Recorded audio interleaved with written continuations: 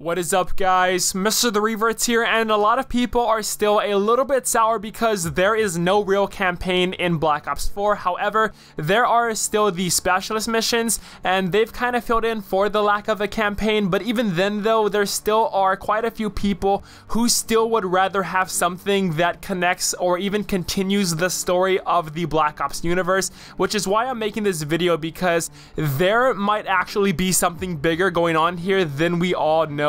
I'm surprised I haven't seen more people talking about this because it's kind of interesting. So let's discuss the possibility of a connection between Blackout Battle Royale, the specialist characters Mason, Woods, Savannah, and maybe even zombies. If you guys haven't played any of the specialist missions, I highly recommend doing so before watching this because there may be some spoilers involved here. But in case you don't know what the missions are, basically it's just kind of like a training ground for the characters and their abilities and weapons. And also there's a few cutscenes that talk more about the story. Now, from what I gather from playing the specialist missions and watching the cutscenes, is that they all got betrayed by Savannah and now they're going to war. But that can be a video in itself, but it's not really the main focal point of this video because we still don't even know what exactly is going on with these specialist characters, and I can only assume that we're going to be getting more of these missions and cutscenes that'll explain everything when more characters come out.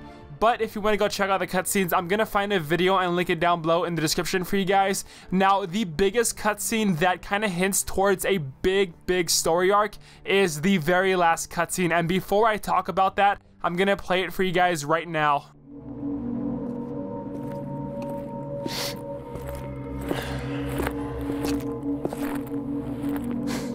Thanks, Angola. Sorry, kid. No, it's you in the box. It's always been you. Don't black out, man. I'm on it. There are so many questions raised here, like what does Mason mean by "it was you in the box," and what the heck did Frank Woods even write? Well, if we take a look at the background, Mason is actually in the zombies map Revertz, or the Asylum, and it looks kind of like the Asylum that is set in Blackout Battle Royale. Also, one thing to note here is Woods says, "Don't black out, man, I'm on it." Now, that has me thinking maybe Woods is possibly referencing the Blackout Battle Royale map. Also, on the little description for the final cutscene, it's titled, "It's you in the box. Sergeant Frank Woods mourns the loss of a fallen subject." What did he write? Go find out. So with that whole "don't black out, man," and go find out what Woods wrote, it led me to the location of the Asylum on Blackout. However, when you go to that location, we see this. It's a broken mirror with these people's faces on them. Now, I have no clue who these people are. I'm not sure if they're the voice actors for these specialist characters, or maybe if they were these specialist characters before. I have no clue, honestly, but as you can see here, there is no writing anywhere. Now, as for "it was you in the box," I'm just completely stumped. But after thinking about it a bit more, I remember in Black Ops 2 there was a mission that involved Mason and Hudson rescuing Woods from a large crate, or a pretty large box, and this is where my mind has quite literally been fried, just trying to piece what we have together and coming up with new theories. So maybe during this mission, in fact maybe during all of the Black Ops 2 missions, Woods and Mason's roles were just swapped. They're reversed. It was Mason who was in the box, or the large crate. It was Mason who ended up getting his leg shot, and that's why he's in a wheelchair. I don't know, honestly, but just there is so much going on here than we really are aware of, and people think that Black Ops 4 just doesn't have anything to do with the Black Ops universe or the Black Ops storyline. In fact, it has a lot to do. It pieces together the mysterious puzzle that still has not yet been completed for 8 years now. It's honestly just so insane. Now, in the Specialist HQ, there's a section titled Intel, and each one of these individual cards here are basically little audio snippets of Mason, Woods, some of the Specialist characters, Savannah, and even Menendez and more characters. And the way you unlock these little audio snippets is by completing some challenges in the game. I'm not going to go over the challenges, but instead I'm going to play these audio snippets for you guys and give you my own commentary afterwards to kind of break it down and give you my theory. So without further ado, let's take a look at the very first audio snippet, which is titled The Black Hole. Hey, where are you? What keeps you alive in a cage is knowing you're in a cage. You're not in a cage, Frank. I look him in the eye every single day. I'm losing him. Oh, come on. Now you're just feeling sorry for yourself. Out here, they get another shot. A fair chance. That's why I love you, sweetheart. You make no fucking sense whatsoever. Oh, piss off. They made a choice. If you're losing them, just grab yourself a Huey and run search and rescue. Yeah, that's a great fucking idea. You can't kill me. Now, this audio snippet description says Savannah reassures her lover that his mission is worth fighting for. And obviously, the man talking in this clip, or Savannah's lover, is Sergeant Frank Woods. So maybe Savannah and Woods are in some sort of a relationship, but that's really all I can gather from this. There's definitely a lot of loose ends here. Maybe if you guys can piece something together, please let me know down below in the comments. And the next up here, we have the Immortal Crimson. They come at night. Yeah, I've heard grav boogies, jetpacks. Masaki says there's something underground. What's something? Something Savannah doesn't want us to see. And what I found in one of the hangars behind a desk. Disturbing. Beyond disturbing. You don't get disturbed. What the hell did you find in there? Go to the hangar. See for yourself. The two people talking in this clip are Seraph and Ruin. Seraph is obviously very startled and disturbed. She says that there's something, quote, underground, and that she has found something in a hangar behind a desk. Now, the only thing I could think of was the hangars on Turbine on the Blackout map, and I checked behind all of the desks and I couldn't find a thing. So maybe if you guys are interested, go check out the hangars, see if you can find something else. And then I also looked underground on Nuketown in the bunker, and still I just couldn't find any clues that possibly could lead up to anything going on here with what Seraph and Ruin are talking about. So again, if you guys could find anything, then please let me know down below in the comments. But now we're going to be moving on to West of Eden. You're out of your fucking mind! My project is beyond our wildest dreams. I made this real. Me! It's not ethical. You've seen what happens. How is that a better world? People are dying. The enemy doesn't play by your rules. Right. That's why you stole theirs. What happened to you? You know what? It's over. I won't let you do this. In West of Eden, we hear both sisters, Savannah and Jessica, arguing about Savannah's project. Now, if you're listening for the first time, then it's not really going to make sense, but I'm going to go ahead and say it. The name of Savannah's project is called Project Blackout, and as we continue listening, it does make a little bit more sense, and we also find out that Savannah is working with none other than Raul Menendez. So let's move on to the next clip, which is Raul's Way. The cancer is spreading. Our archetypes are the cure. You, me, Woods, Mason. All of us. This is a matter of national security. I have sworn to guarantee the success of this project. You cannot walk back what you just told me. You better back the fuck off. It is out of your hands now.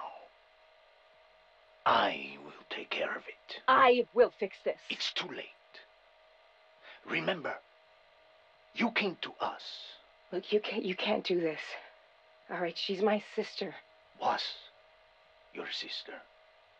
Just try it.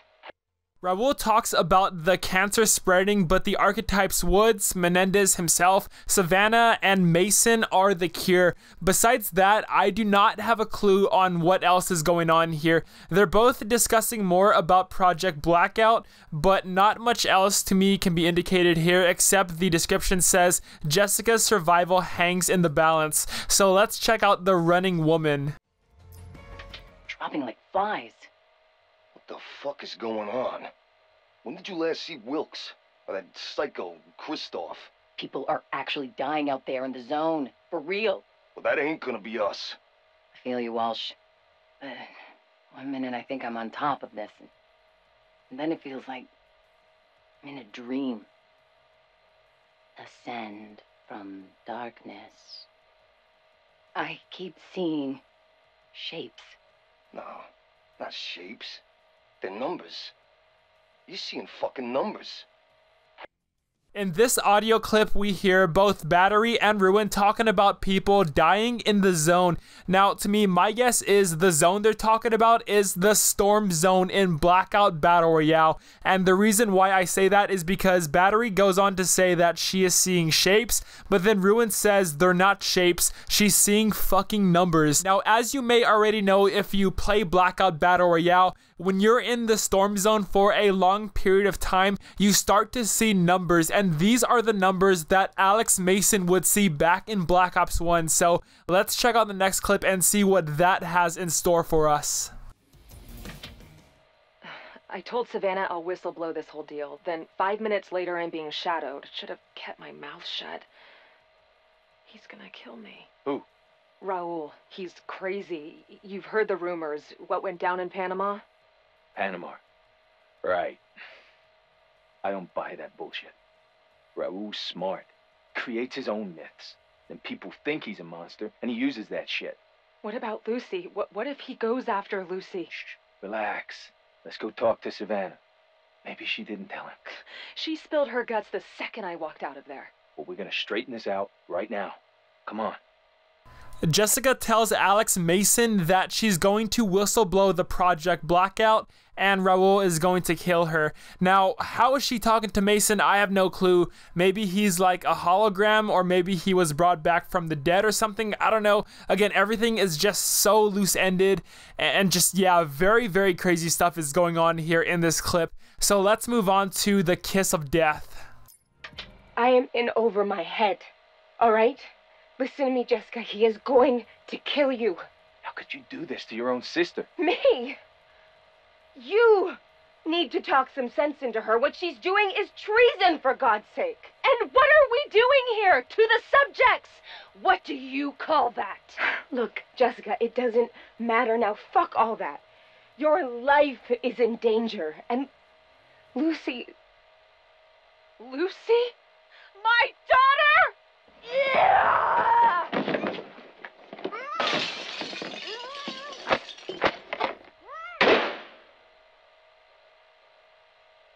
Oh, Jessica. In this clip here, I think we have Mason. I'm not all too sure if that's the male talking. And then we have Jessica and Savannah talking, and her life is in danger. And then some fighting between, I assume, the sisters occur. And then we hear a gunshot. So we're going to see what happens in the next clip, Dead Again. It tells us again what happens next. Jessica. Oh my God, Jessica. I'm sorry. I'm sorry, Jessica. Jessica! Oh, no. You're not Jessica.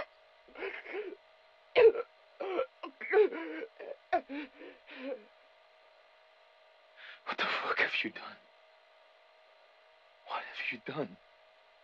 In Dead Again, we find out that it was actually Savannah who shot Jessica, and she's choking on her own blood. It's a very, very gory scene all around, just listening to, the gargles of blood she's choking on. And then the male character says, "What have you done?" This is where I get even more confused. So, the audio intel just kind of doesn't line up with what happened in the Specialist campaign. So, let's check out the next clip and see what that has in store for us.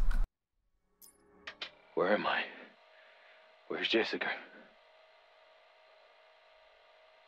I have answered your questions. Where is she? You don't know who you're fucking with. My family is the most powerful. She wants to make a better world for everyone. It's not her fault. Fuck you! Where's my granddaughter? In Eternal Sunshine, we hear Mason talking and he's looking for Jessica. Now, in the calling card, we also see here that he's hooked up to a bunch of wires, and then he says that his family is the most powerful, and she, I assume he's referencing to Savannah or Jessica, wants to make a better world. So after hearing this now, I am fairly certain that both Jessica and Savannah are a part of Mason's family in some way, shape, or form. He does reference Jessica as his granddaughter. I don't know. Again, I'm still very, very confused. I don't know who Mason is talking to either. But one thing I kind of got from this though is both Jessica and Savannah are a part of Mason's heritage. So let's check out the next clip, which is Lost Highway. Contact has been confirmed. Jessica got to them before she died. Who is compromised? All of them! You know what must be done. Yes, sir. Good. You are a murderer. That must stay between us.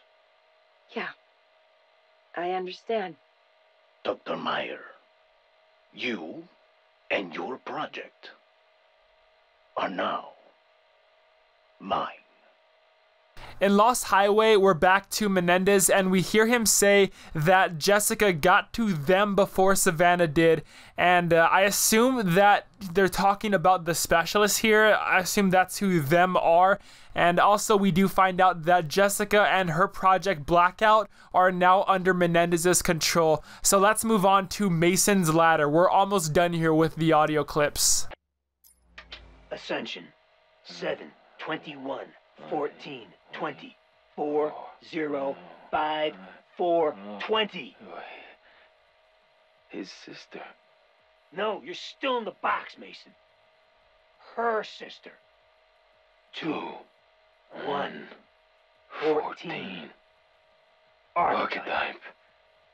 Yeah. Both of us. Mason. Mason, come back. Focus. Where are you right now? Oh, they're everywhere. They're everywhere. What's incoming? Incoming! What? I need ammo! What? They're not human. They're not human. Not human. That is the whole point.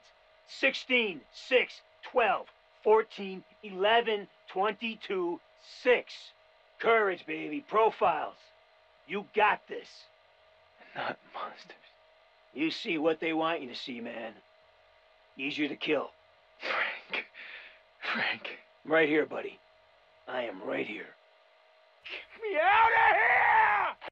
In Mason's Ladder, we hear Woods reciting numbers to Mason, and these numbers could very well be the ones that Mason hears or sees in his head from Black Ops. And then he says they're coming and they're not human, and then he says they're also not monsters. I don't know who or what he's talking about. Maybe they could be zombies or something, I don't know. But also in the calling card here, we have Frank Woods with a quote that says, "History doesn't repeat itself, but it does Blackout." So here again, we have another reference possibly to the Blackout game mode, or maybe even they could be referencing to Project Blackout. But let's take a look at the next clip, which is titled Verkuda with WTF. Yeah, I brought him back. Using your fucking numbers. My numbers. No longer. Alright, he's in here. You ready? Duh. Mason! Yeah, this better be goddamn good, because you woke me up. Mason! You look like hammered shit. It's all in your mind, Woods. Reznov. Oh, fuck! No! Mason! Mason, stop! Stop! He's real. He's right here. He made it out of Vorkuta. I want you to look at him. Mason, look at him. It is me, comrade. Reznov. Frank, what the fuck? Yeah, Al. He was the first. The first what? The first archetype. Now here we actually find out that Woods brought Reznov to Mason, and he actually brought Mason back with Reznov's numbers, but then Reznov says that the numbers aren't his anymore. Mason then kind of flips out after seeing Reznov, but then Woods reassures him that Reznov is actually real, and he made it out of Vorkuta. I honestly just flippin' am mind blown right now. We also find out that Reznov was the first archetype. I don't know what these archetypes are though. They could be maybe like copies or something similar to the original person, maybe like an AI. And then also here we do get the clues that Savannah is with Menendez, and Menendez is bringing back all these characters maybe to do something. They do kind of hint towards like curing for the cancer or something, but like there's still so many loose ends here. Honestly, I just don't know what's going on completely though. But the fact that we have, you know, all these original amazing characters from Black Ops 1 and 2 is totally mind-blowing. Like, I did not expect Reznov at all to be brought back. So let's check out the last clip, which is titled Angel's Heart. They will all be taken care of by nightfall. Excellent. This whole incident was merely an oversight. Project Blackout is thriving. Sites are under construction all over the world. Ascension. Joseph. 3. Jessica's death. 12. Was not in vain. Our work will turn the tide against the Crimson Cancer. 21. 3. Your vision of a better world is upon us. 0. Oh my God, no. 25. No. Not my 18. vision. It 5. never was. 18. This was all you. 12. I don't understand. 20. If 11. If not yours, 18. we've been 17. 24. We've been working toward this common goal 14. together. This has 0. been. 6. It was always your vision. 7. 11. You figure it out. 4. 24. 5. 1. Here Menendez says that Project Blackout is thriving and there are sites under construction all over the world, and then also in the background we hear a woman's voice reciting more numbers, and that is the last clip of the intel section. My mind is honestly just completely fried, guys. There still is a huge unsolved puzzle here, but I believe that Black Ops 4 is going to be another piece to that puzzle. And like I said at the very start, so many people were just upset and angry that there was no true campaign in Black Ops 4, which yeah, is kind of true. However, after doing some research and analyzing some of the clues given in the intel section and cutscenes, there is a bigger story here in Black Ops 4 as a whole that connects all of the Black Ops games together and continues on that story. Also, one thing I want to mention is on the official Black Ops 4 Wikipedia page, there is a plot section for Blackout, and I'm gonna have it on screen for you guys. And it says here that the lore of Blackout can be pieced together using intel files unlocked from completing specialist tutorial missions. The story seems to take place within a simulated world loosely based off the Black Ops saga's narrative. Savannah Mason is revealed to be running Project Blackout with a partner, Raul Menendez, where they perform tests on human subjects. An epidemic involving the Nova 6 chemical gas is also implied. In the world, Frank Woods also keeps a check on his friend Alex Mason, who is labeled by Menendez as an archetype. So there is a lore, there is a story behind Blackout, and that story also ties in together with the entire Black Ops universe. Treyarch, I have to give you guys a round of applause. Like, a lot of people were so quick to judge on the campaign not being in Black Ops 4, this and that, but Blackout Battle Royale is actually a part of the narrative for the Black Ops universe. So what does this mean for the future? My guess is there's gonna be live events that connects the story together, just like how there's live events in Fortnite Battle Royale, you know, for example, with the rocket going off, and the also the cube thing, what's happening going on right now. So I assume there's going to be live events. I assume there's going to be, you know, things that connect Blackout to the Black Ops storyline as a whole. And yeah, guys, like I said, I'm just completely mind blown, just ecstatic. Honestly, I'm just lost for words at this point. I want to figure out more, but I can't do this alone. So this video is mainly meant for you guys. You know, I want everyone to, you know, get together and just try to find something, anything that could possibly tie in the storyline and just any kind of clues. I just want everybody to be aware of this, and maybe we can all come together and figure out this massive plot hole. Maybe we can all work together to piece this puzzle together. Guys, tell me your thoughts about this down below in the comments. Also drop a like if you guys did enjoy, and thanks for watching. Till next time, I'll see you guys later.